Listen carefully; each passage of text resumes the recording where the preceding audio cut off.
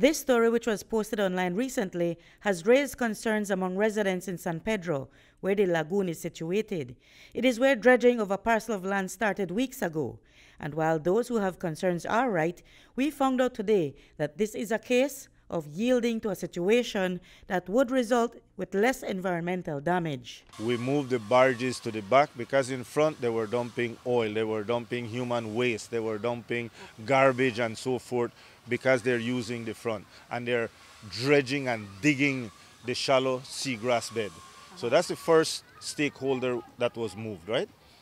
Now we want to do things manageable. So we moved docking facility for boats at the back, especially international boats. Boats coming from going from San Pedro to Mexico, Chetumal, or back from there to San Pedro. President of the San Pedro Tour Guides Association, Philip Leslie, told News 5 today that leaving the vessel to dock on the east side, where they do now, would have resulted in a worst-case scenario for the environment. If you leave them on the east side, the impact is greater.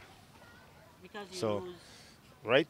Those boats will cut down on the shallow seagrass bed.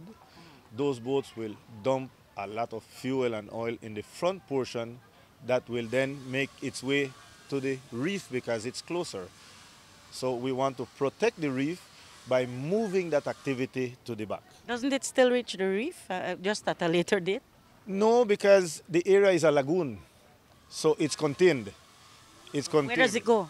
Well, it's contained at the back, and as natural, the mangroves that are still there are the ones that will consume that. And don't those die eventually? Because well, if you don't have development cutting it down, the mangroves will be able to withstand it. Today, News 5 contacted the Minister of the Blue Economy, Andre Perez, who was traveling to Spain.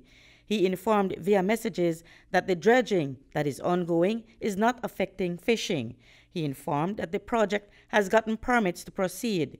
San Pedro Mayor Wally Nunes also told us late this evening that the dredging was approved since there have been complaints about boats not being able to access the area due to the depth of the water. Chief Environmental Officer Anthony Mai also confirmed that the project has environmental clearance from the Department of the Environment. Meanwhile, Mayor Nunes informed that there are plans, if the canal can be dug properly, to divert boat traffic to the back of the island. Reporting for News 5, I'm Marion Ali.